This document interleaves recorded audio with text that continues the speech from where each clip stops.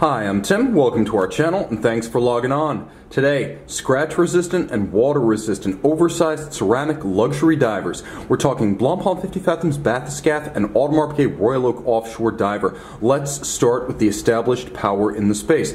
Now the watch right here represents something of a long-running hit. The Bathyscaphe, originally created for the modern market at 2013's Basel World, represents a revival of some styling cues from past Blancpain dive references, whereas the Royal Oak Offshore represents a fairly faithful translation of the 1993 Royal Oak Offshore concept into this, the 2013 Royal Oak Offshore Diver 15707 CE. So the model bowed in 2013. This is a design that's time-tested as of today, out to over a quarter of a century. So it stood the ravages of age quite well, transforming from the original precious metal and steel into ceramic. You can see it's a fairly easy oversized watch to wear on the wrist. The diver is thinner than the chronograph because there's no modular complication. It's also easy to wear on the diver strap, which is more flexible than the hornback alligator or any offshore bracelet. You can see 42 millimeters in diameter on my 16 centimeter circumference wrist. This is an easy one to wear. It's not as thick as you think. 13.9 millimeters because of the lack of any modular complication. This one actually sits fairly flat and will duck under quite a few shirt cuffs. Lug to lug is where this one spreads its wings. It's going to be just over 57 millimeters link to link if you include those double plot end links, and if you just measure the case across the wrist, it's going to be 54 millimeters lug to lug. So it's a large watch, but all in ceramic, it sits light on the wrist. That's the thing about ceramic. It's far lighter than steel. It almost feels like a composite or a carbon case. Now jumping in close, you can see that the strap on this one is handsome. It features fluting and strakes. It's a wonderful cut design that features a handsome tapered bevel that actually follows the polished bevel of the lugs. It's very soft, supple, and substantial. Here you can see a DLC blackened buckle that comes with the watch. One feature of the Blancpain that is to the advantage of the 50 Fathoms Bathyscaphe is the use of a ceramic buckle with a ceramic watch. AP gives us PVD steel, and here it's attractive, but it's not as durable as ceramic. At this price point, $23,900, I would have expected full ceramic.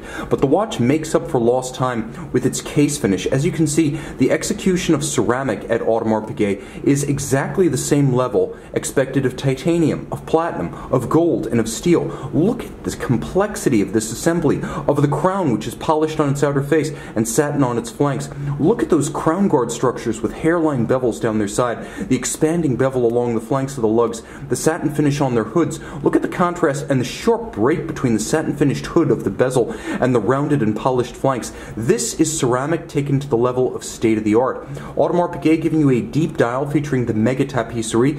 It's stamped and lacquered on the offshores. It's cut on a pantograph on the Royal Oaks, but you can see the bigger, chunkier hobnail fits the watch well. There's a sloping ray haut, and the movement in this watch, not being modular, doesn't include the usual sunken tunnel for the date. We have an internal rotating bezel, so absolute security against accidental displacement. A screw-down crown up at 10 o'clock allows you to rotate the bezel, and because the bezel is out of the way of scratches and scuffs, it can be fully loomed by night. Line it up with that minute hand, you have an impromptu 0 to 60 minute timer. I don't see why one would ever need a Royal Oak Offshore chronograph, and 300 meters water resistant against the Offshore's 100.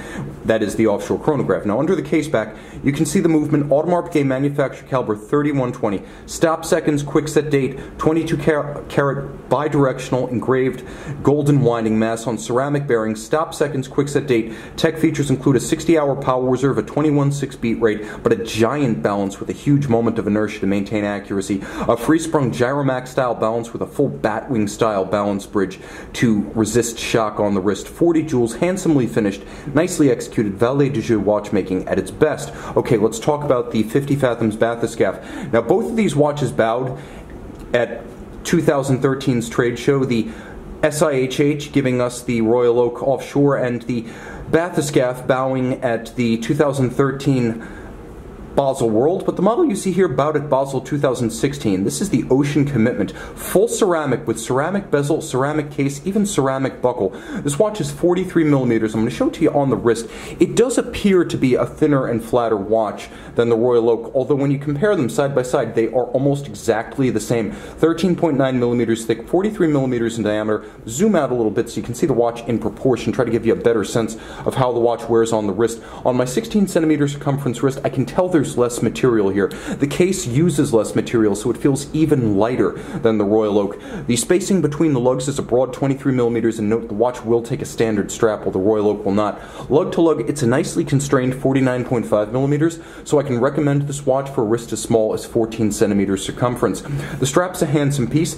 You can see it's sailcloth, almost indestructible, nicely bolstered, thickly made, folded edge, monotone stitch, navy blue, a vulcanized rubber on the underside. This will be a long wearing and highly durable strap. Moving in a little bit closer, you can appreciate the fact that the watch includes a conventional diving bezel. It's easy to access. How do you turn it?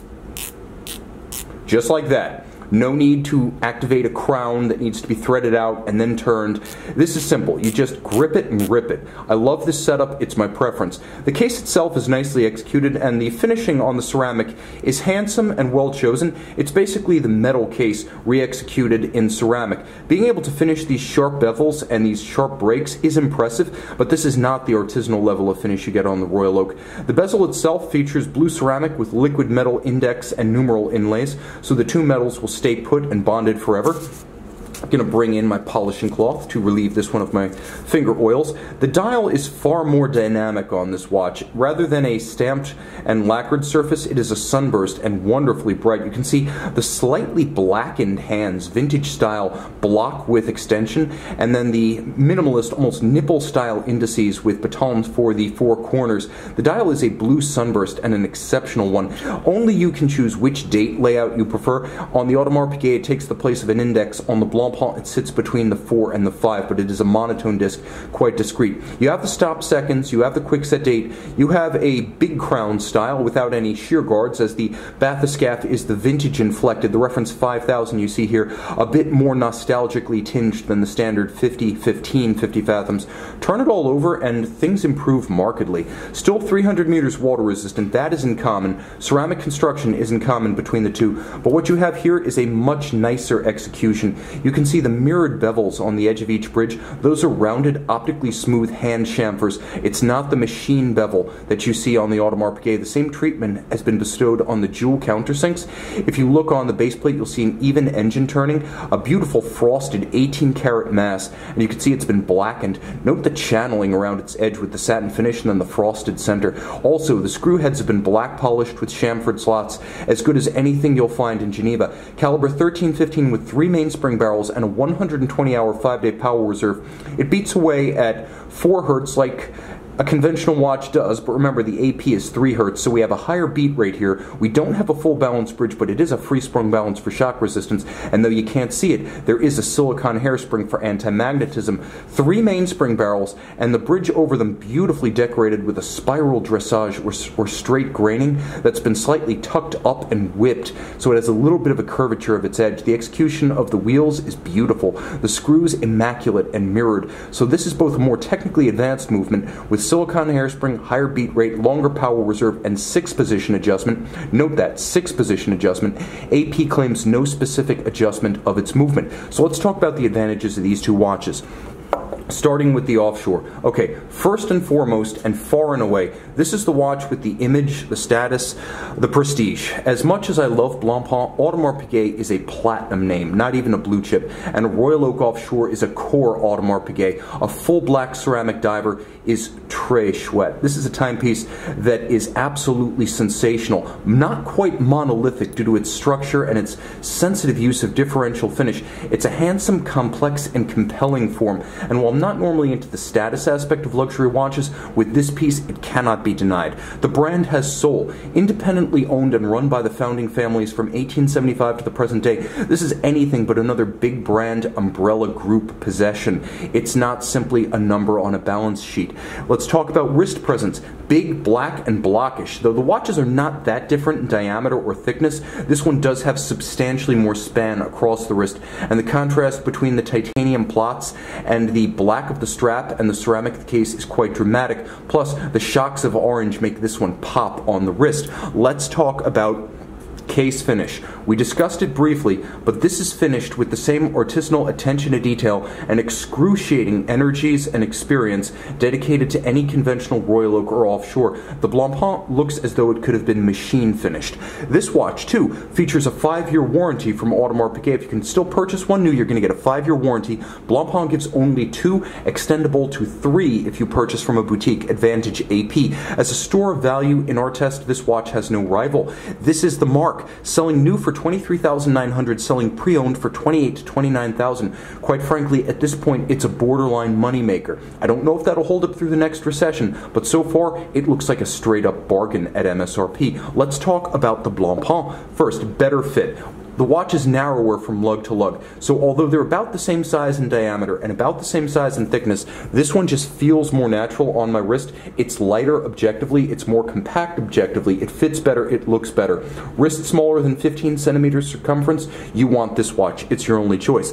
I'll also mention the ease of bezel use. Why do we need that Rube Goldberg apparatus? This is simple, intuitive, and easy. Just use this.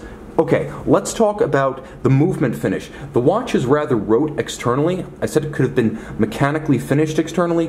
Well, not on the caseback. The caseback is beautiful. The execution of this movement is the finest tradition of the Vallee de Joux. Audemars Piguet, fine. This is the finest. They're actually neighbors. They're within a stone's throw of each other. And while Audemars Piguet has movements that are finished at this level, they are not the movements you find in the standard Royal Oaks and offshore.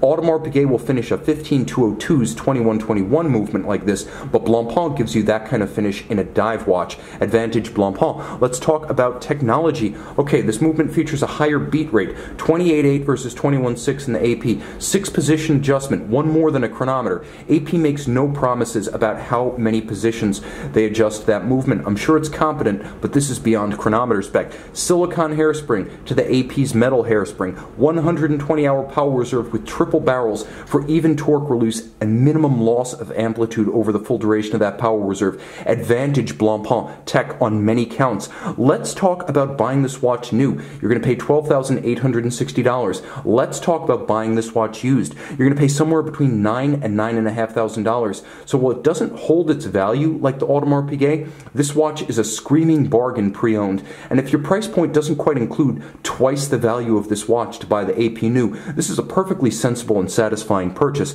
Let's talk about lume. You're going to see it right at the end, but this watch wins the lume shot by at least several car lengths, to use automotive terms, or in the terms of horse racing, like Secretariat.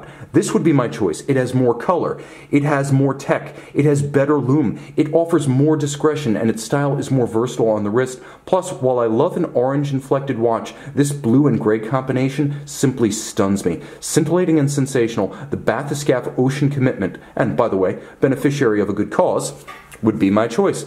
Both of these watches are handsome. Both of them are made in the Vallee de Joux. Both of them are scratch resistant, water resistant, and diveable. You guys tell me in the comments below which of these big bruisers you would put on your wrist. Okay, Audemars Piguet Royal Oak Offshore Diver, Blancpain Bathyscaphe. See, the diver's full bezel is lumed, whereas you only have the luminescent pearl on the Bathyscaphe, but the dial is so bright it makes up for every possible shortcoming. Between the two, I have to give this to the Bathyscaphe.